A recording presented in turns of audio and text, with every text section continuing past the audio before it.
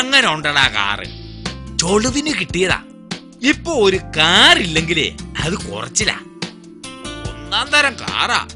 ലേശം patch work ഉണ്ടെന്നേ ഉള്ളൂ.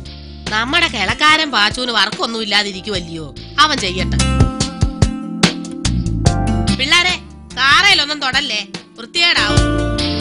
അത് പറഞ്ഞത് നന്നായി. ദേ കൈ അത്രയും വൃത്തികേടായി. ഈ കാർ എവിടാടാ ഇടുന്നത്? 4 പേര് കാണുന്നിടത്ത് വേണം ഇടാൻ. പുറത്തോട്ടിറക്കി ഓടിയിര്, എവിടെയെങ്കിലും കിടന്നോളും. അപ്പം എല്ലാരും കാണുകയും ചെയ്യും. എന്താ ഇപ്പൊ അത്യാവശ്യമായിട്ട് കാറ് വാങ്ങണോന്നൊക്കെ തോന്നിയത്? ആ, തെരഞ്ഞെടുപ്പൊക്കെ അടുത്തിരിക്കുവല്ലേ, വോട്ടർമാരെ സമീപിക്കാനാ. വോട്ടർമാരെ സമീപിക്കാതെ നോക്കിക്കോണം. ചേട്ടൻ എന്തിയാ ചേട്ടത്തി? പെട്രോൾ വാങ്ങാൻ പോയതാ. എന്തിനാ? ഇത് കത്തിക്കാനാണോ?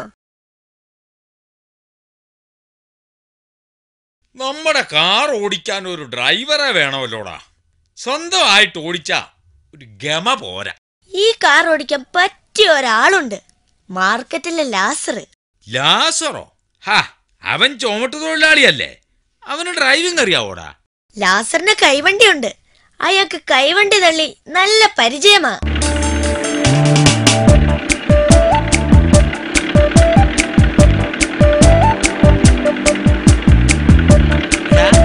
ഈ എഞ്ചിനകത്ത് എന്നതാടാ ഒരു ശബ്ദം, എലി കരയും പോലെ. അത്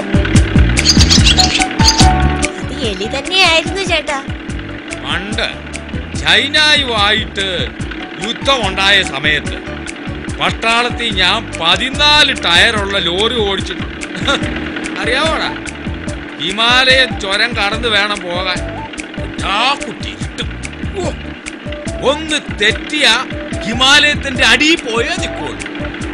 അപ്പോഴതാ ഒരാന. ചേട്ടാ നിർത്ത് നിർത്ത്, ആരോ പിറകിന്ന് വിളിക്കുന്നു.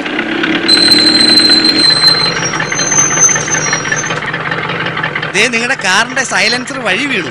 ഇതാ എടാ, അത് മേടിച്ച ഡിക്കിയിലോട്ടിട്ടാര്.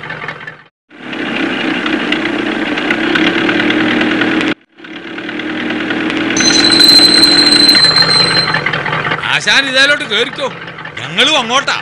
എനിക്ക് അത്യാവശ്യമായിട്ട് ചെല്ലേണ്ടതാ, ഞാൻ നടന്നോളാം.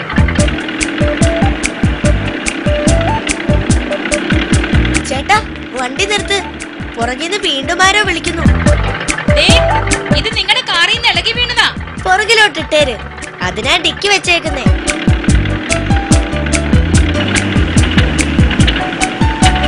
അടുത്ത ആഴ്ച ഞാനും അവളും കൂടെ ഇതേ മലമ്പുഴയ്ക്കൊന്ന് പോകുന്നുണ്ട്. ബസ് കൂലിക്കുള്ള കാശ് കൂടി കരുതിക്കോണം. ചേട്ടാ സ്പീഡ് കുറ, ഇറക്കമാ. അയ്യോടി, ബ്രേക്ക് കിട്ടുന്നില്ല.